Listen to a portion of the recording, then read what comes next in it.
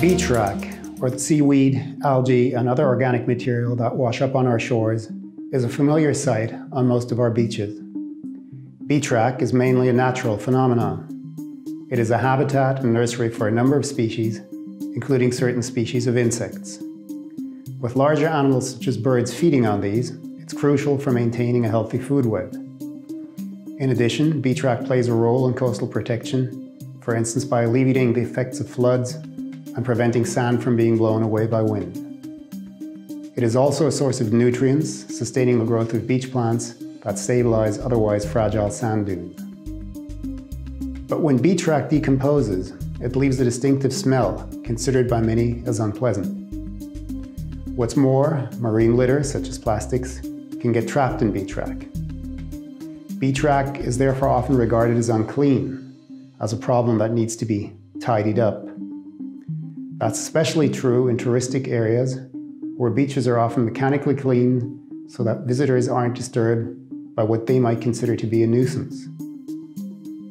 Unfortunately, removing the wrack also obliterates the ecosystem functions it provides. Tourism is a major economic driver in the entire Baltic Sea region, and economic concerns often prevail over environmental considerations. On the other hand, a healthy Baltic Sea is often also the very reason why tourists come to our region in the first place, attracted by its beautiful sandy beaches and dunes and thriving flora and fauna. A balance needs to be found.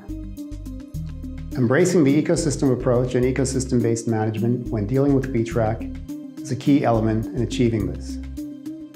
Our marine and coastal ecosystems need to be protected and kept in a healthy state while, at the same time, permitting economic, social, and cultural activities.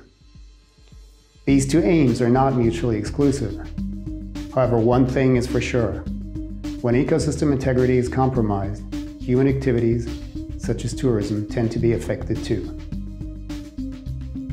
Constituting the foundation of HELCOM and of marine protection efforts in the Baltic Sea, the Helsinki Convention has advocated preserving biological diversity and promoting the sustainable use of marine resources since the 1970s. HELCOM has also issued recommendations about the protection of the coastal strip and sustainable tourism in coastal zones.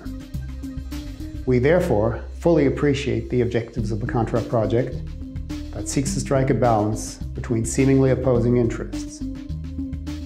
At HELCOM, we share the same objectives. CONTRA acknowledges the socio-economic value of tourism while also offering beach wrack management options that deal with the issue in the most sustainable way. Not only does it offer solutions for dealing with beach wrack management and disposal in an environmentally sound manner, but those solutions also come at a lower cost to local authorities. Looking forward, further raising awareness of the valuable ecosystem functions provided by beach wrack will be key, especially in educating both local decision makers tasked with managing their beaches and beachgoers who may not always be fully aware of what the issue entails. Beach wrack is not a nuisance, it's part of the marine experience. In the end, we all need to acknowledge that we're part of the ecosystem. Yes, it's fine to benefit from the sea, but that comes with the responsibility to maintain it in a healthy state.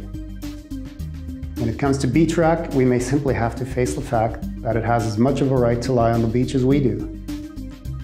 On behalf of HELCOM, I'd like to wish you a successful final conference, and I'm looking forward to the outcomes of the CONTRA project. Thank you very much.